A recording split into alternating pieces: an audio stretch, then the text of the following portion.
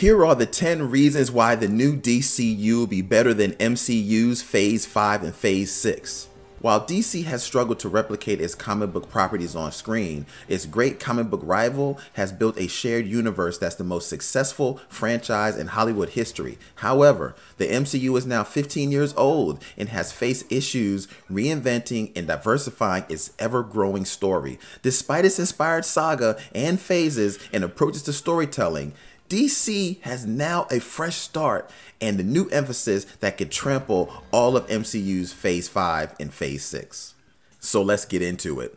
Number 1, the lines of justice are going to blur. A surprise in Gunn's announcement was a movie called The Authority. The Authority was first published back in 1999 under the Wildstorm imprint before it became part of the DC Comics. It's a different take on a typical superhero story, showing a team that's willing to do whatever it takes to get the job done. They're like the darker version of the Justice League, paving the way for other edgier superhero tales like The Boys and Invincible. Number 2, reflecting diversity. Look, The Authority has 2 prominent members who are analogs for Batman and Superman, and they're a married couple with a rich backstory, and this is huge and a huge step forward from the MCU's limited LGBTQ+ representation.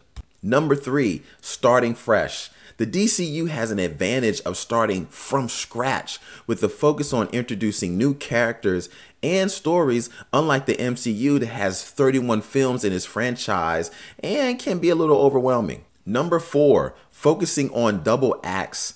Gunn and Safran know that DC's double acts are a big potential, so they're adapting movies like Batman and Son, which is a father and son dynamic called The Brave and the Bold, which references Batman team-ups and other double act adaptations like Booster Gold and Blue Beetle, and the Green Lanterns, Hal Jordan and John Stewart. I mean, who doesn't want to see that? The MCU's next 2 phases have very limited opportunity for double acts. Number 5, multiple continuities are allowed. The strength and weaknesses of the MCU lies in its continuity, with Earth 616's connections defining the story.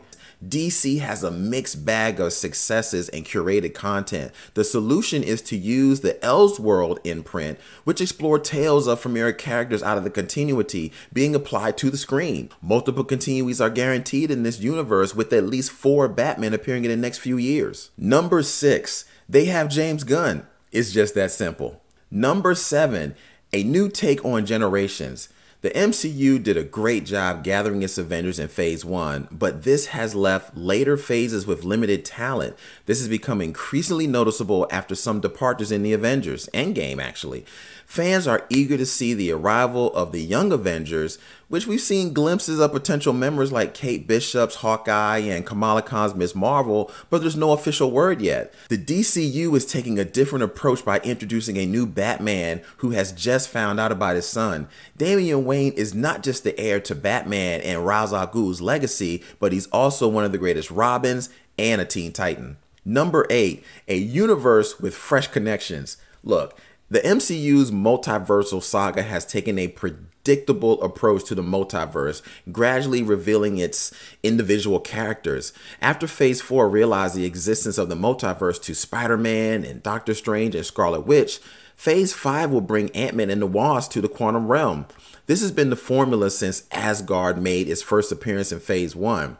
But the DCU's reboot with Superman Legacy sets a new standard with multiple worlds existing from the start. Young Kal-El's balancing his Kryptonian heritage with his human upbringing, and Supergirl bringing in a unique alien experience to this space opera will emphasize that. Number 9, a supernatural touch from the beginning. The MCU may not dive into the supernatural until Phase 7, which we'll find out when Blade sets the record straight on vampires at the end of Phase 5. The dark side of the MCU has been long overdue.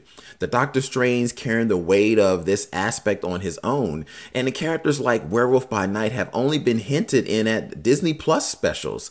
Fans are eagerly waiting for the return of Man-Thing and Ghost Rider.